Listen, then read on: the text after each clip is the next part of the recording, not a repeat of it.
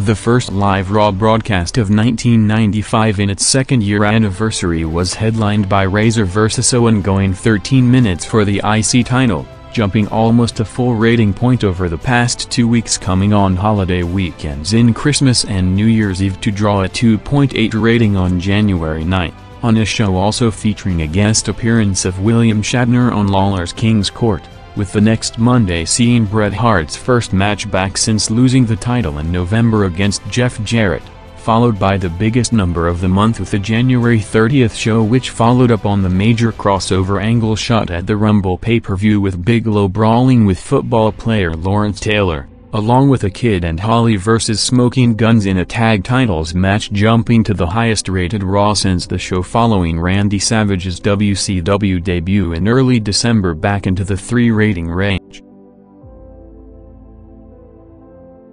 Almost exactly 2 years to the day Hulk Hogan made his Raw debut in a personal interview with McMahon addressing the media in February 1993. February 6, 95 saw a similar shoot-like interview with Diesel, with him now the top promoted performer in the company, giving background on the person behind the character, including for the first time referring to him as Kevin Nash on television, continuing the build-up to the WrestleMania 11 title match with Diesel vs. Michaels 2 years in the making on the show, which also saw Michaels ending his stint on commentary to focus on the match, doing a 2.8 rating, with the following Raw after a week out on February 20 seeing a major return as part of the Michaels-Diesel feud, with Cena making his WWF return for the first time in 3 years as Shawn's new bodyguard to counter Nash, with the show which returned to its regular time slot with no lost momentum, drawing a 2.9 rating, seeing the top match of the night with Diesel against Jeff Jarrett closing the show,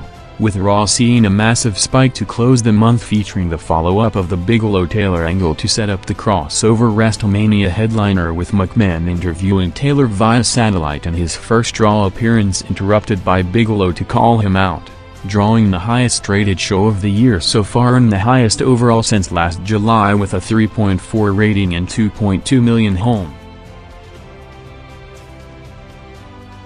With the WWF product getting massive media exposure coming off the Bigelow vs. Taylor match being officially set up at the WrestleMania press conference, with perhaps the company's most mainstream publicity since the boom period, Raw trended upwards throughout March 95, averaging a 3.2 rating with around 3 million viewers, featuring, in addition to the general Taylor, Bigelow and Michaels Diesel build-ups, 2 strong main events in the first 2 weeks, first with Michaels vs. Bulldog going over 20 minutes to a 3.2, followed by Bret Hart vs. Jerry Lawler headlining the March 13 Raw to a joint year-high 3.4 rating, closing the build-up to WrestleMania 11 with another strong number, drawing a 3.2 rating on March 27 for a show mostly featuring hype video packages for the top matches on the pay-per-view, with Bret vs. Backlund, Razor vs. Jarrett and Taker vs. Bundy, in addition to the double headliner shown throughout the hour, with the only match on the night seeing Bret vs. Owen closing the Mania Go Home show in a no-holds-barred match in the main event.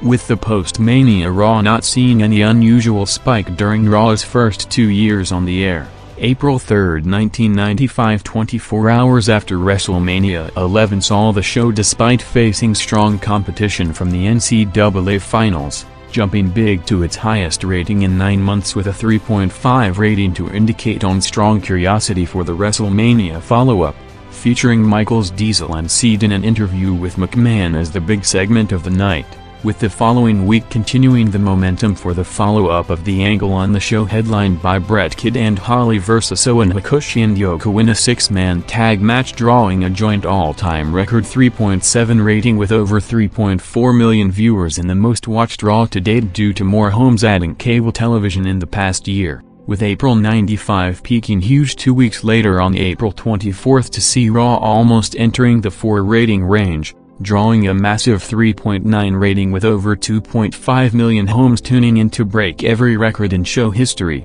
driven by a big WWF title headline match with Diesel defending the belt against Bam Bigelow, with both men working their first televised matches since the double main event at the WrestleMania pay-per-view, closing April '95 as the highest-rated month of WWF television since the late stages of the boom period.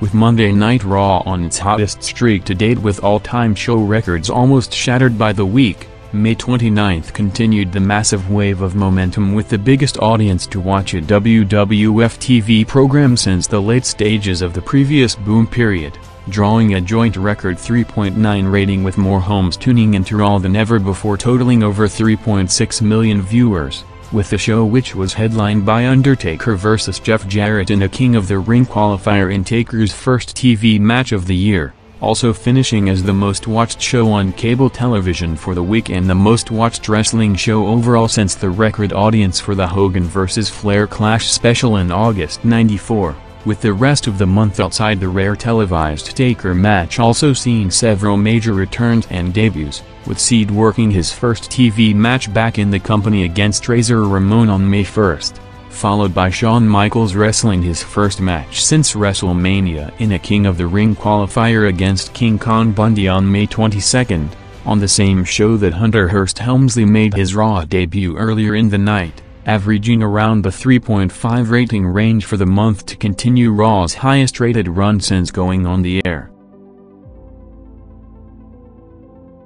With Raw pulling away as the top wrestling show on television with its recent hot run further establishing it as the flagship brand in the industry, June 1995 saw the announcement that is about to change the game forever, with Eric Bischoff after a meeting with Ted Turner on June 5 officially announcing plans to debut Monday Nitro head-to-head with Raw on Monday night starting in the new TV season in September, with Bischoff now boosted by a loaded star power roster with the signings of Hogan and Savage, with plans to run a higher-profile weekly TV product than ever seen before in the business, feeling that he has the tools to outdraw the WWF in primetime, with Monday now the highest-profile wrestling night of the week due to the success of Raw, with the WWF meanwhile, despite struggles in other aspects of business, continuing at record levels in June '95 in the second most watched month in Raw's over 2-year history, again peaking huge with a joint record 3.9 rating on June 12 with just slightly less homes than the record set 2 weeks back in the second most watched Raw show to date, headlined by a hyped Lex Luger vs. Yokozuna match in another King of the Ring qualifier.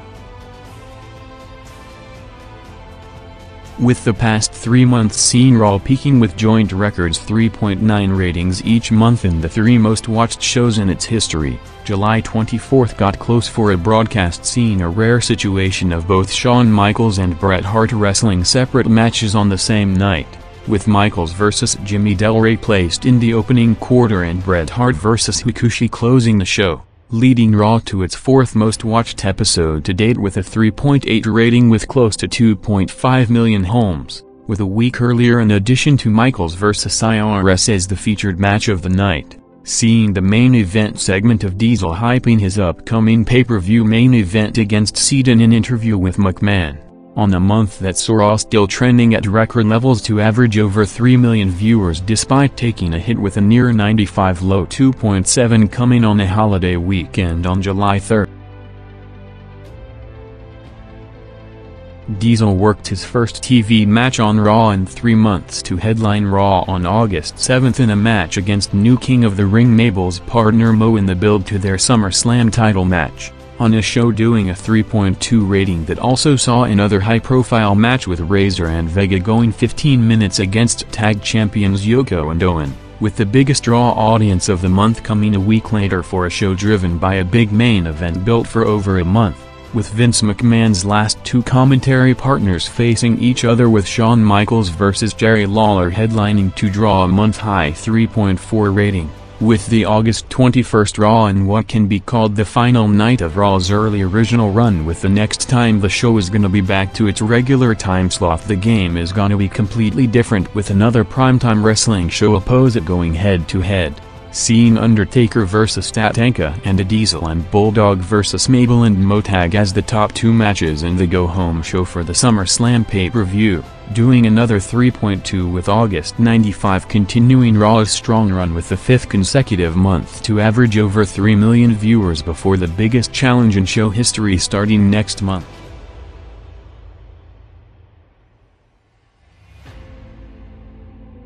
with Raw preempted for the second straight week and bad timing to give the debut episode of Monday Nitro on September 4th the full wrestling audience to sample the show. The debut broadcast opening with a 2.9 rating in addition to a loaded card culminating in one of the biggest shocks in wrestling TV history with Lex Luger debuting to confront Hogan, raising the bar for September 11th and one of the most intriguing nights for the industry since the peak of the Golden Era boom period, which saw the first Raw vs. Nitro head-to-head battle, with WCW going all out in the first week to headline with a WrestleMania caliber main event with the first ever Hogan vs. Luger match, beating Raw 2.5 to 2.2 in an unimaginable scenario just weeks earlier, with Raw which also headlined with a relatively strong Michaels vs. Seed match, taped weeks back with the company unable to counter-program on the spot to see Eric Bischoff giving away the result of the Seed-Michaels match midway through the hour while mocking Raw being taped, with Raw with a revamped look and new show opening video rebounding from the rating and perception loss of the first week to win the next two, peaking on September 25th with a tag titles change of the Smoking Guns going over Yoko and Owen and a main event of Undertaker vs. Davey Boy Smith drawing a 2.7 rating, with September which traditionally was Raw's lowest rated month of the year even before the added Nitro competition due to the USA Network preemptions and the start of football season, seeing it taking the biggest month-to-month hit in show history to date to drop over 700,000 viewers from the over 3 million viewers average of the past 5 months.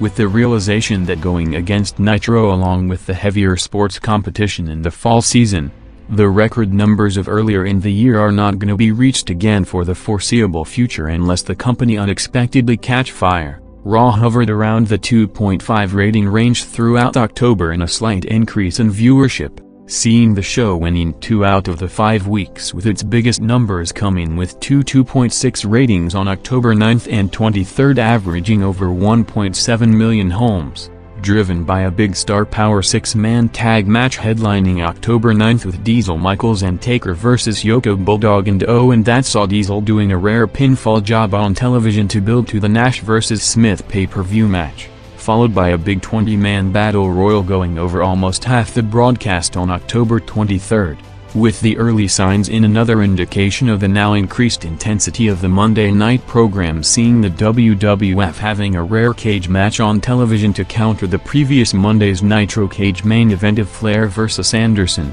with Bret Hart vs. Isaac Yankem in a cage headlining October 16th to a 2.5 rating victory over Nitro's 2.2.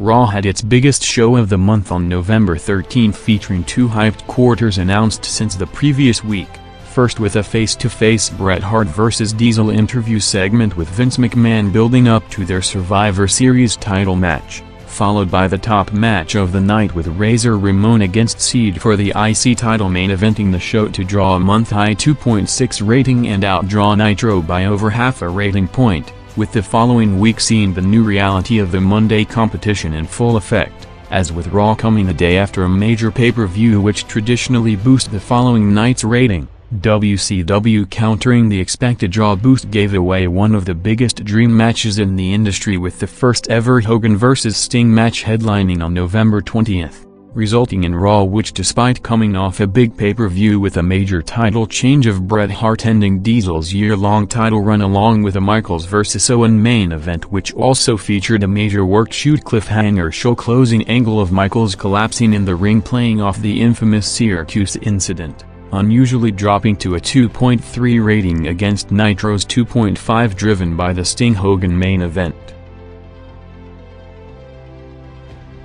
Shawn Michaels' first appearance back after the collapse weeks earlier saw him doing a sit-down interview on December 11th talking about his status going forward with the idea that his career might be over, on a show headlined by a main event of Bret Hart vs. Bob Backlund to draw the biggest draw audience in December with a 2.5 rating and over 1.6 million homes, and the closest draw got to Nitro during the month, with the final first-run Raw show of the year drawing a 2.3 rating on December 18th headlined with Razor vs. Yoko, with the direction for the top matches at WrestleMania 12 starting to build heading into 1996.